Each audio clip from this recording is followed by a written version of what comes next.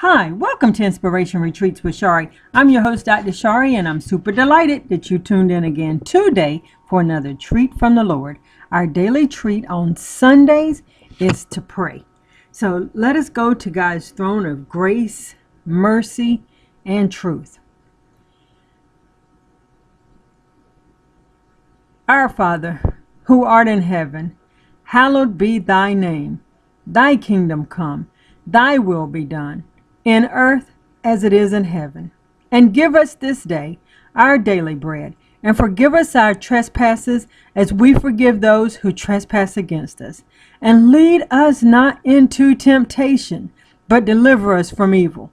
For thine is the kingdom, the power, and the glory, forever.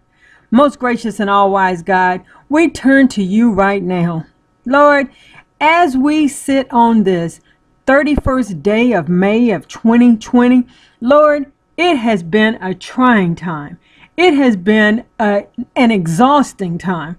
It has been a devastating time. Lord, like never before in our lifetimes, things have gone from bad to worse, and only you, Lord, can help us.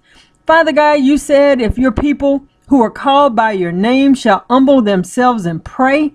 Lord, right now we're humbling ourselves before you, Lord. We are putting ourselves at your mercy, Lord, asking you to intervene, hallelujah, in our land, in our country, the country of the United States of America.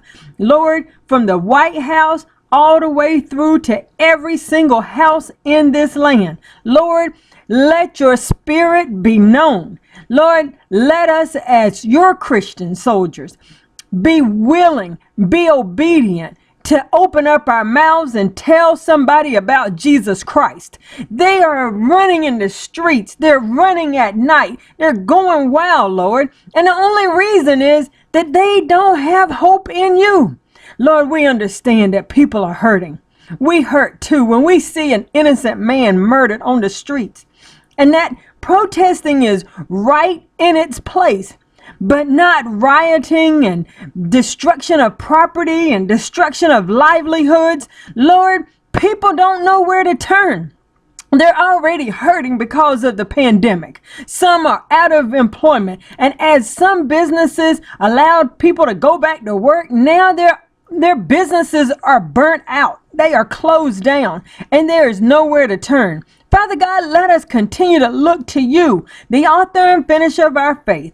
Lord, let love abide in our hearts for one another. Lord, let mercy right now suits our case from you, O Lord. But let us each have mercy to our fellow man. Lord, we can't do it on our own. We can't profess to know to do it on our own. Lord, we can only do it by your strength and your power and your might. Lord, give us your Holy Spirit afresh. Lord, fill us all again so that we can go out and tell those and demonstrate to others your love, your grace, and your mercy.